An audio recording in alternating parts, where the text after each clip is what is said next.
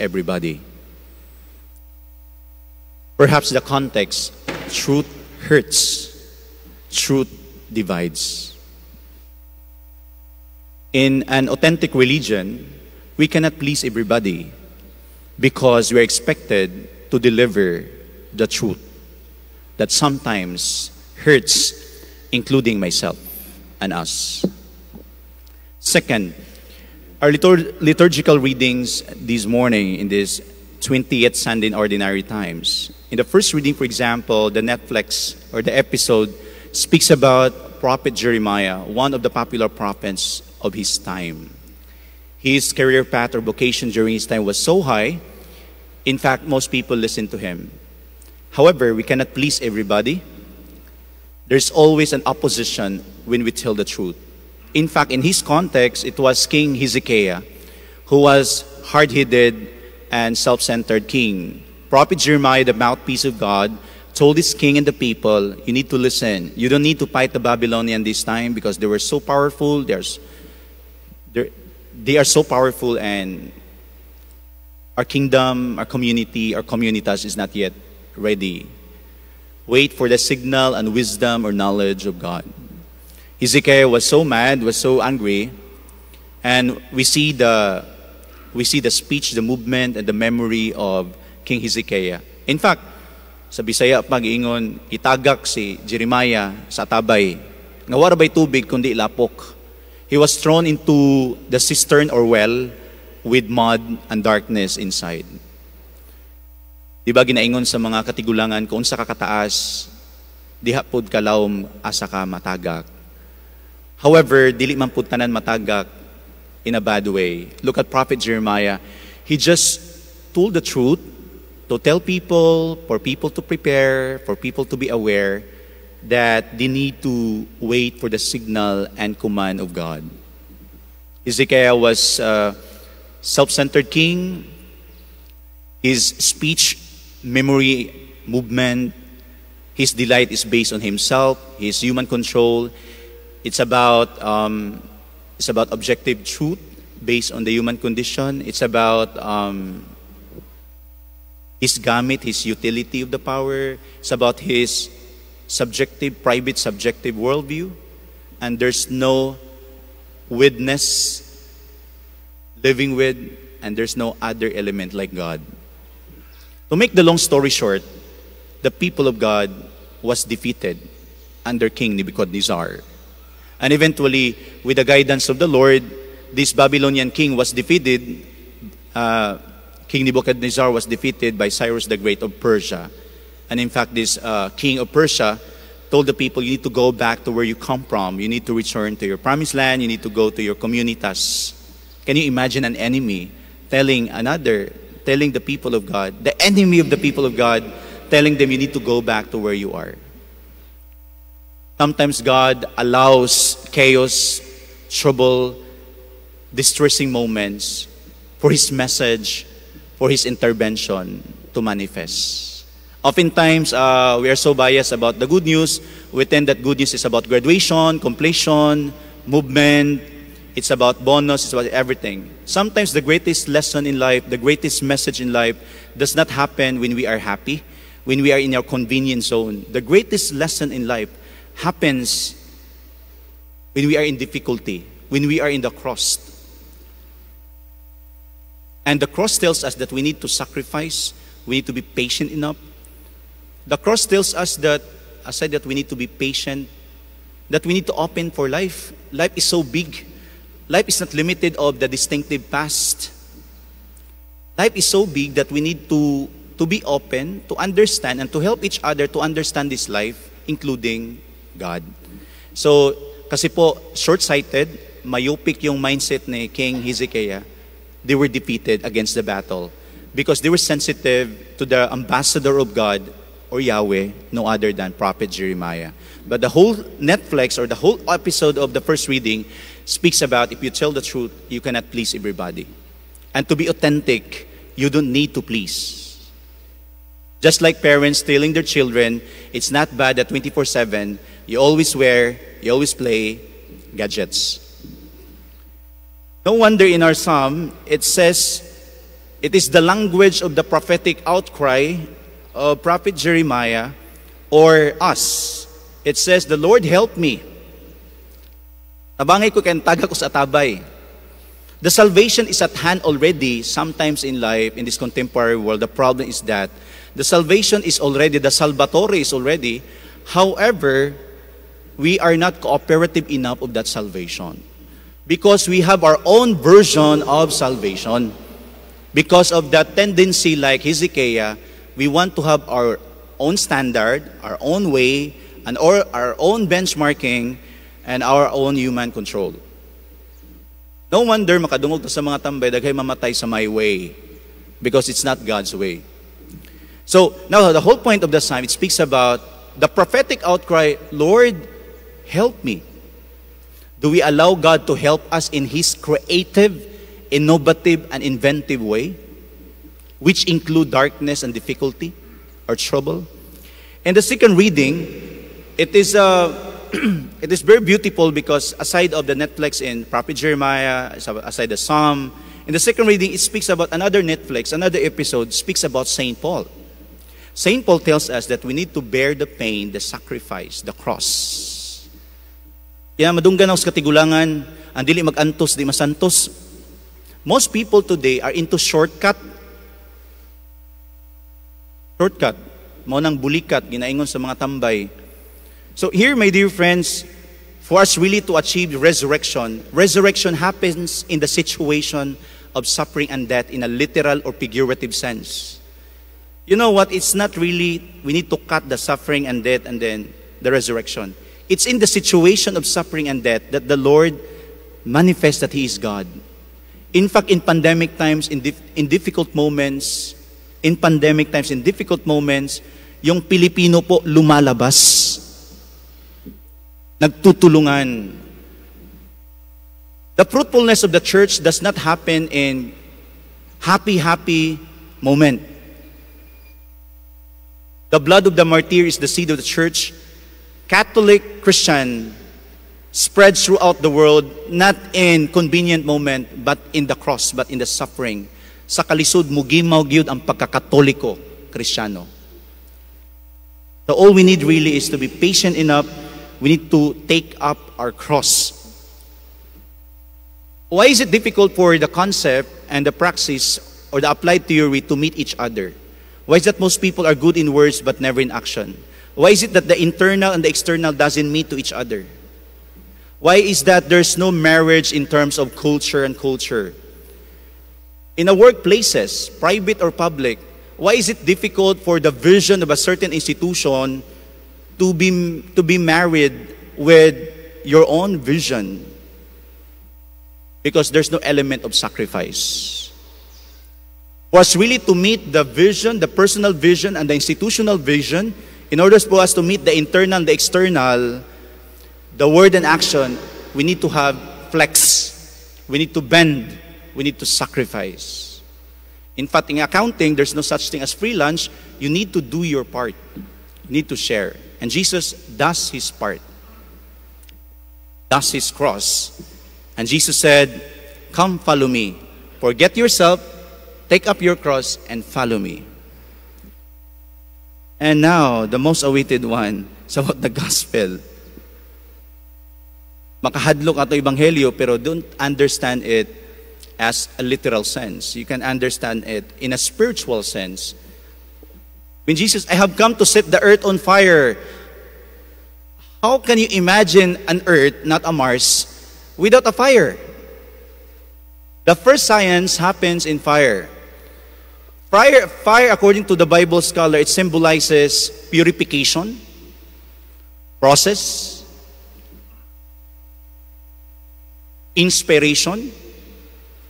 In fact, there's a saying, when a person or when a kabadbaranon is on fire, he could not stay on a chair.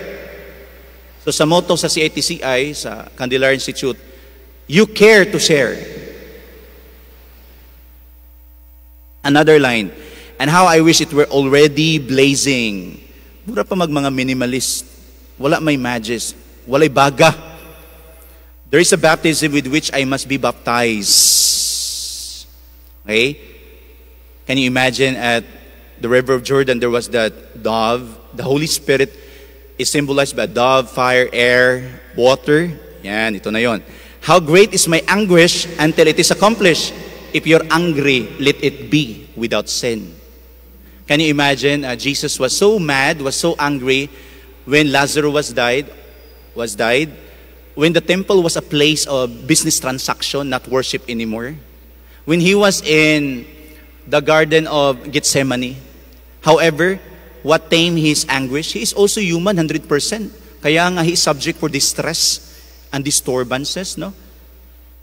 Lahat po ng speech, movement, and memory, lahat po ng distressing and troubling thoughts of the Lord was offered at the cross. Okay, ito na yun, so I need to face it, I need to carry my cross. Unless there's no admission, there's no conversion. So I need to accept it. This is life. I'm not in Mars, I'm not in heaven. This is earth. Okay. Live the present moment. Look at Emmanuel. God is with us. Is linking verb. Refers to present and ongoing present. We need to live at the present moment. Daghay mga tao nga nagpuyo pas kagahapon, di ka move on. Napoy mga tao nga sige pag lutok sa umaabot. Live the present moment. Kaya ang Jesus nga ito naibawaan kagahapon karog umaabot, maura jud. And then the last part of the second point, do you think that I have come to establish peace on earth? Ito ba mo nga, nianhi ko sa kalibutan, aron magdag kalinaw sa kalibutan. But what does it mean by peace? Is it political? Diplomatic? Kasagaran masabtan to pag peace, kana mo smile na tanan, bisag, plastika na lang uban, baga kagnaw, para baka nagbayad sa utang. Ting-enroll na ba? So, na bang may mga may lang uban sa atubangan, of course, may ingon ang ginikana, we begin that at home. You need to smile, you need to talk to your ate and kuya, usahay, di ba? Ma-fast lane ang process. Father, di man ko magdumot, pero di ko kalimot. So, kana nga mga hugot and moment ba? Pero now, what does it mean by peace in a Christian perspective? Peace is not the absence of war, but making Jesus as the center of our heart no matter what happens, even though truth bites, even though we cannot please everybody. That is the meaning of peace. In fact, the meaning of Jerusalem is the place of peace. Why? Because the peacemaker of the world was born in Bethlehem, house of bread. Pinapakain po niya tayo kung sino siya, peacemaker. Not pleaser, but truth bearer. Now, no, I tell you, but rather division. The Lord is so loving and good, He divides us to bad. He divides us to fake news. He divides us to false prophet. He divides us of our self-convenience. He divides us that makes us troubling, distressing, and problematic. And very provocative kang gingon Jesus, very specific, and don't understand this one in a literal only, but in a spiritual sense. He said, from now on, a household of 5 will be divided. If you are in the truth, you will be divided, of course. 3 against 2 and 2 against 3. A father will be divided against his son. Of course, you need to discipline. You need to tell the truth. A son against his father, a mother against her daughter, a daughter against her mother. Kini trending sa Philippines. A mother-in-law against her daughter-in-law, and a daughter-in-law against her mother-in-law. So what's the whole point here? It's very provocative. If we are in the truth, we cannot please everybody,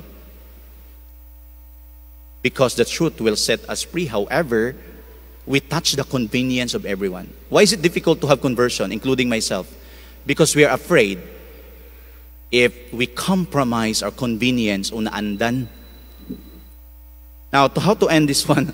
Okay, life lesson. Okay, we are done with the pastoral theological points. Now, real life, real talk. Number 1 is that we need to appreciate or recognize the modern prophets of our times. The modern prophet means the mouthpiece of God. I-recognize ginato, i-appreciate ginato, i-commend ginato, apil nato mga parents, mga lolog, lola, our friends. We need to recognize and appreciate them for telling us the truth. Avery Dulles, one of the 20th century theologian, he said, Christianity or church is not authentic if there's no room for prophetic outcry to tell us the truth. Sa atong bunyag na dawat atong pagkapari, mo sakripisyo, pagkahari, pagpangalagad, and then pagkapropeta, pagsangyaw sa maing balita sa kamatuuran. All of us are prophetic people.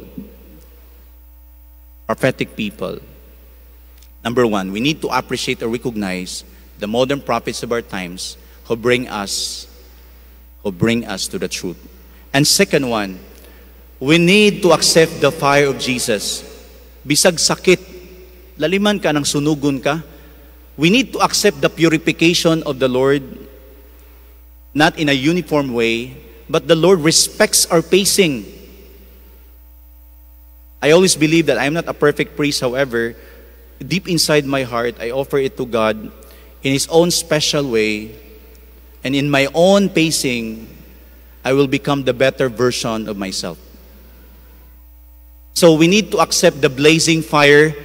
We need to be purified. Kung madto mo og Texas, yung si Bishop Baron, tumo sa US, there's somewhere part there, nga every year gina mo baga. And after the baga, after the blazing of fire, new plants, grass will emerge. Human sa linog sa Abra, makabangon ra ang Abra. Human sa pandemic ang Pilipinas, makabangon ra. Bisag sa kagubot sa Taiwan and China, Ukraine and Russia, bisag mahalang itlog ug manok, there will be a time. Even if you look at the Bible, tuho wabuho, primordial chaos gina. Even in Revelation, the tactic of the writer is this, to present the chaos so that the Savior will come. Lisod pag muhisgot ta Ginoo kung way panginahanglan. Di ba issue-based man ta? Mo bitang moingon nga kung magampo manggali ta, dapat specific ta kanang moingon ta nga sang the Father, Son, the Holy Spirit. Amen. Your Lord, you are so loving and good. Ikaw na bahala tanan. We need to be specific. And now, that's the second lesson. We need to accept, embrace the blazing fire, which means we need to be purified by the truth, lessons of the Lord. Every day. Our conscience guides us that way. The third one, last one, it may sound like neuroscience. If you talk about brain is an organ which is responsible for the speech, movement, and memory. Yeah, it's an organ. We can dissect it, we can assist it. However, it's unusual and complex. If we say that the brain is not just an organ, but if the brain is a mind, ito na yun, parang malalim na siya. If the brain is on the mind, is a mind, it implies thoughts. Now, if we reflect, if we think like the Lord Jesus, if we assist the Lord Jesus Christ, based on humanity, based on the economy of salvation, we can reflect the gospel readings or the liturgical readings. Perhaps we ask, what's in the mind of the Lord? May brain din siya, kasi tao din siya for 33 years. He was alive. What in his brain? What in his organ? What in his speech, movement, and memory? What in his mind? What in his thoughts? If you talk about thoughts or thought, it speaks about delighting or distressing. Delighting is more on, the manifestation of the mouth is more on good and loving. Di ba ganon din si Jesus? When his thought was delighting, of course, consistently, he was in good and loving, no? Gesture. Consistently as well, when he was troubling, of course, he's not limited as 100% human, but he's 100% divine. When he was troubling, he was anguished, no? He was in angst, however, not in a sinful way. I give you proof. When he was in anger, he was angry, he was distressing because his best friend Lazaro was died. Suko baya siya, nag-wild baya siya sa temple, kaya ang templo, gihimo na magnegosyo. O niya, disturb po siya, distressing po siya sa Garden of Gethsemane, laliman ka na magsakit siya, mamatay. Inosente siya, innocentility. So here, my dear friends, question ka roon sa may antidote ni Lord, ngano ang iyang brain, iyang organ, iyang brain, iyang speech, movement, and memory, unsa may nakapahimo sa iyang mind, sa iyang thought, delighting amidst distressing, when he obeyed the Father's will. Ikaw na'y bahala, amahan, sa dihang gipas-an niya ang cross. Parehara na sa iyong mga anak nga mo take nag-college sa entrance exam, labi lang wa na-expose unless ang bata dili open, unless ang bata dili siya free. Na may mga bata di mo take og entrance exam kay mahadlok, labi na ng online enrollment, unless ang bata di siya receptive, docile, and open. In our case, in our context, unless we are open to the cross, we cannot be free enough. And the truth will set us free. Remember this, authentic religion, authentic person, even though we are not perfect, genuine religion, genuine believer, is not a pleaser. We cannot please everybody. And the proof for that is Prophet Jeremiah, the Psalm GKK, the Psalm BEC, Saint Paul, and Jesus. However, my dear friends, even though we cannot please everybody, the most important thing is that kung saan man ang kalibutan, kung di ta makasulod sa aging harian. In the Father, Son, the Holy Spirit. Amen. Please all rise. I believe in God, the Father Almighty,